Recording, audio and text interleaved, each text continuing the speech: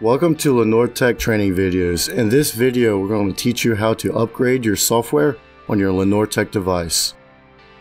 The first thing you must do is download the programs to do so, Discover, and the bootloader. We have a separate video explaining how to download the Discover program. For this video, I'll just go over downloading the bootloader. Just click the green download button,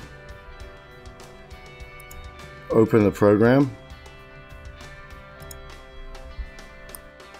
Once you've downloaded the bootloader, you need to extract it as it comes as a zip folder. So just go ahead and extract.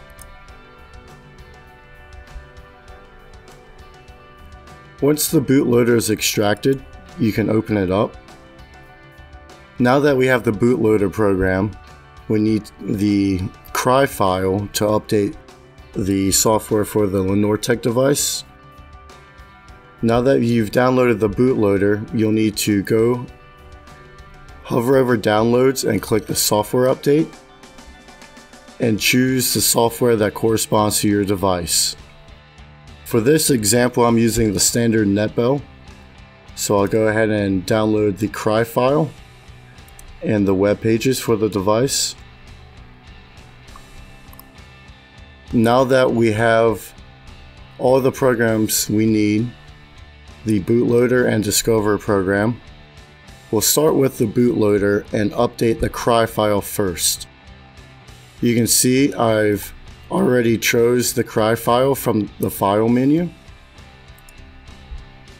And to start, we'll click the capture target button. Now, once we click the capture target button, we need to restart the device. I'll do that now.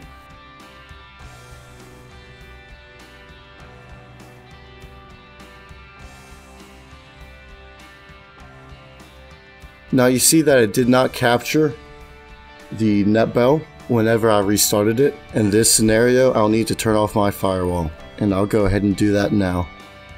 Now that I've turned off my firewall, I'll click the capture target again and restart the device. And it captured it right away. Now that we've already have the cry file in the file menu, we can click program. And this takes around 30 seconds. After the programming is complete, you'll get this message appearing. From here, you need to reset, which just restarts the NetBell. We can go over to the Discoverer and upload the web pages, which is the bin file that you download from our website. Make sure you check the Upload Web Pages checkbox. Then go ahead and click on the device.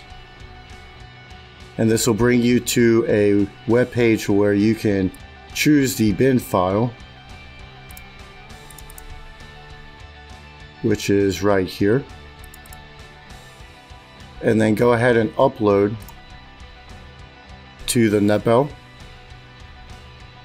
Once it's done, you'll get a link leading to the main page of the device. And from here, you can go ahead and log in, which the default login is admin.